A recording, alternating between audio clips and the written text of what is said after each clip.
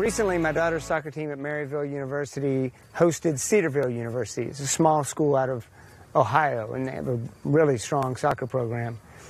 Hallie's team at Maryville, they were able to get the win. But that wasn't the most impressive thing I saw that day.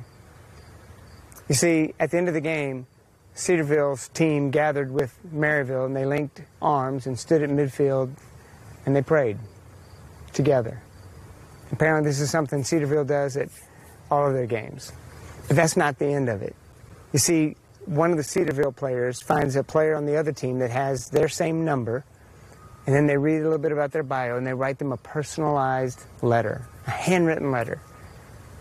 The one Hallie received was talking about how her identity was not wrapped up in how many minutes she played or how many goals she scored, but her true identity comes from God. What a great, bold, creative way to move out and share with others, to speak into the lives of others. She even left Hallie her number in case she ever wanted to give her a call or talk about anything or needed some prayer. That's a win. Any day, anywhere. Have a great day.